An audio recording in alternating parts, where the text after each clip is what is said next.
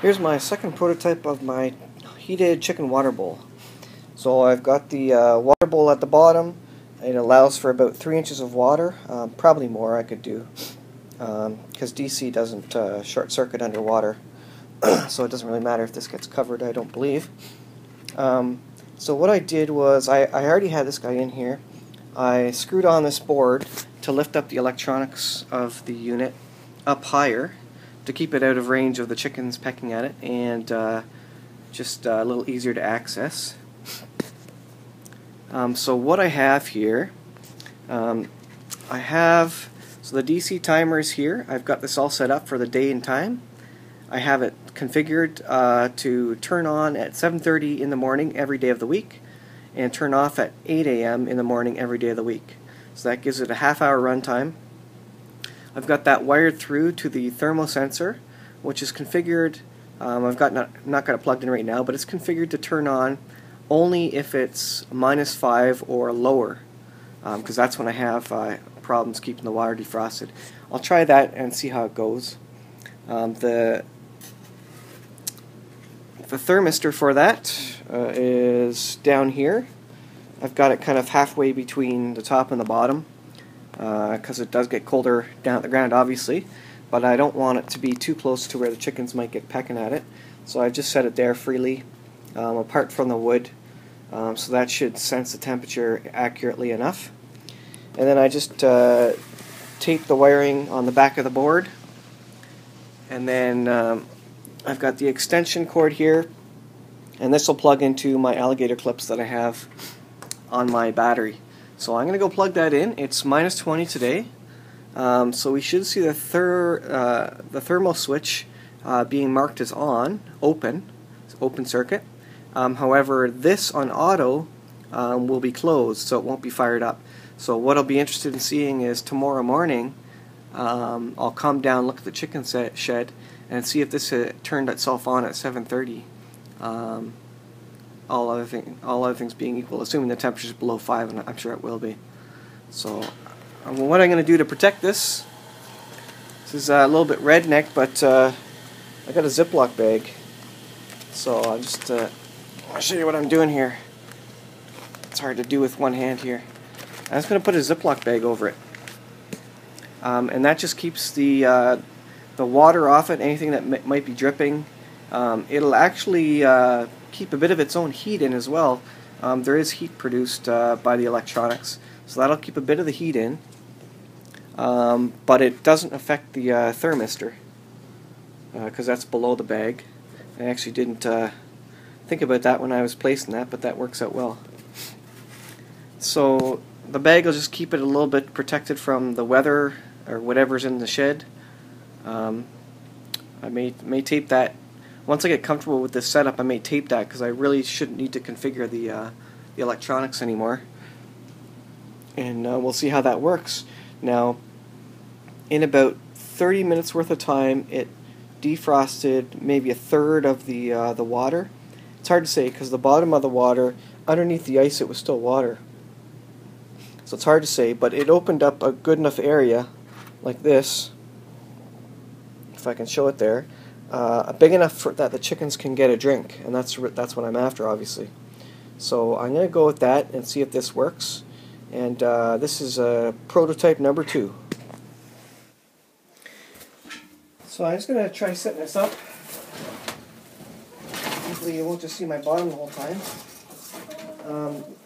The water bowl down here has a layer of ice already. It's 20 below.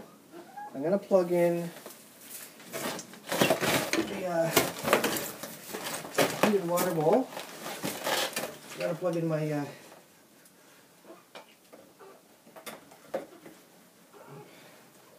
alligator clamps first.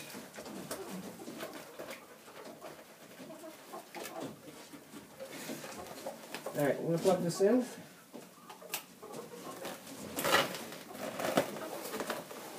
I'll show you what it's reading first off. I'll take this off. So, first thing is that the thermal switch is showing 9.5. Might be a little colder than that. We'll see if it keeps going down or not. It's about minus 15 or 17 outside, but it's warmer in the chicken shed. You notice the LED off to the right is on. That means the switch is opened. So that's correct so far. It's below minus 5. I want that switch to be open.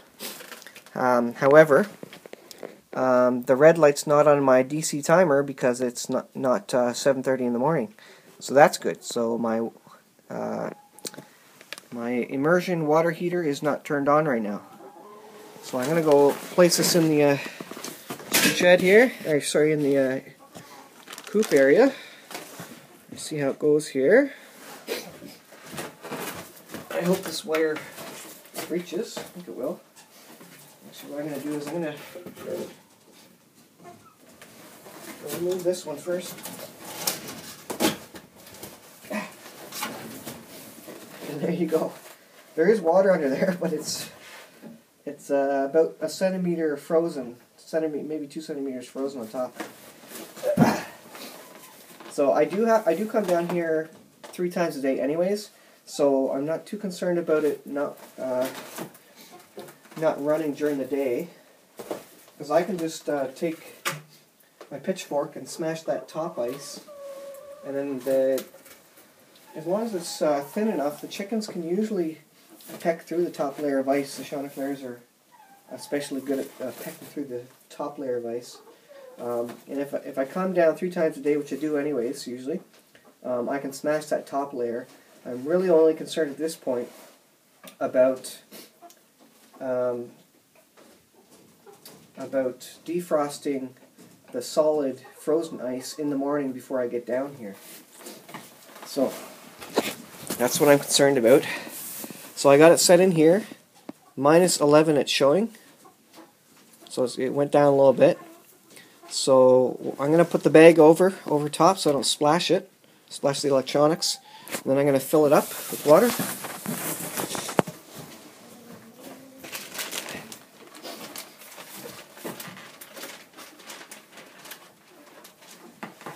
Oh, one thing I should do is set that to auto. Yep. It is set to automatic right now, the DC timer. So that is what I want. Let's straighten out this cord. I really need a longer cord. This is prototype number 2 though. Alright, now I will get the water. Let's see. Gotta smash this wire here. And I'm gonna smash some of the other water. Alright, fill this up here.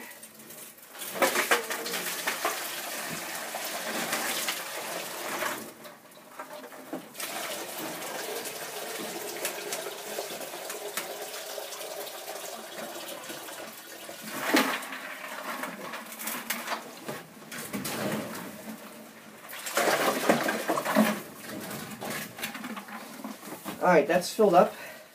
Now I don't care that I poured ice into it because that ice is going to be defrosted. And so the chickens should be able to crack the top layer for a couple of hours anyways. And then come lunch or whatever, if when it's minus 20 out, then I'll come down and smash the big layer of ice. And they'll have a drink. So they'll be getting they'll be able to drink for 3 times a day at least anyways. Worst case scenario, when it's minus 20. I'll show you what the temperature is in the coop. The thermal switch was saying minus 11. My cheap thermometer says minus 11, minus 12. And so for the Chanticleers, you can see it's probably about time for me to smash their water too. They usually do a good job of smashing it though, the ice. So I'll smash that. This is showing minus. I turned off the video by mistake. This is showing minus 14 there. You can see it through the plastic. Minus 13. Okay, it warmed up a little bit. So that's from the thermistor that's on the back, which they can't get to too easily. Hopefully they won't be interested in that. So there it is. There's my cheaper than co-op heated water bowl running off solar energy. And it does, the electronics do pull a little bit of power, especially the thermo switch. But it's not, it's milliamps. As you can see right now, it's a sunny day. Anytime it's minus 20, or minus 15 or 20, it's usually minus 15 or 20 because it's clear, the skies are clear. When the skies are clear during the day, that means you have great solar. So when it's really cold, it's usually also great for solar energy anyways. So you can see I'm at 13.6. So I did run it this morning for about 30 minutes. And if I look at that voltage, it's recovered nicely.